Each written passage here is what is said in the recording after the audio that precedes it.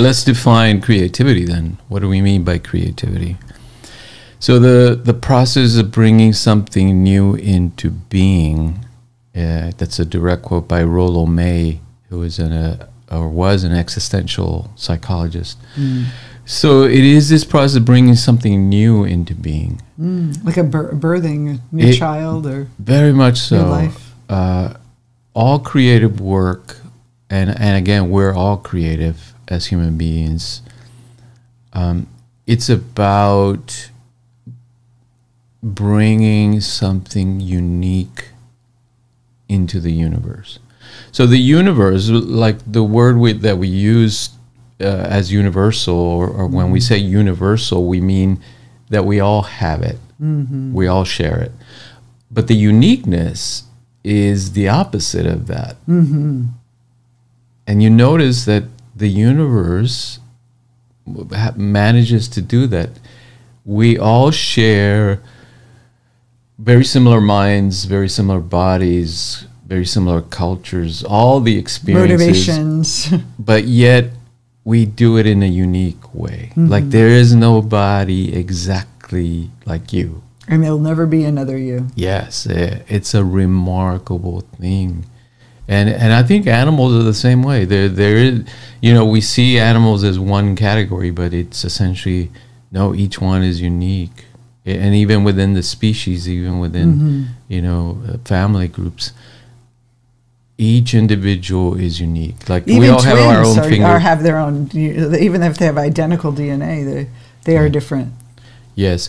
And so already we're set up to express something uniquely. Something unique to us, or something that can only come through us. And Jung, of course, reflects that in his concepts of individuality and individuation.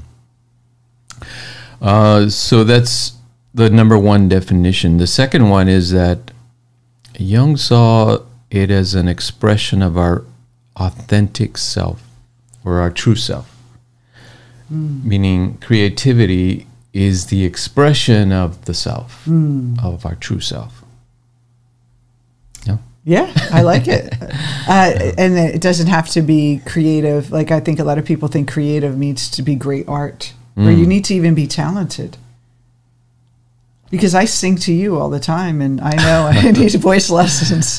But it's that expression. It's just coming from my heart, and it's playfulness And I think also what it means is that it's not just the surface personality, persona, because he considered the persona as a type of mask that we wear. The mask of the soul. A role that we're playing. And so the real creative aspect of our individuality comes from our true self.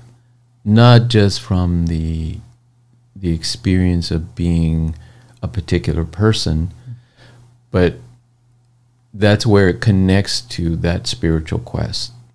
Because in order for the persona, or for us as personas, individuals, to find the authentic self, we have to undergo that transformation.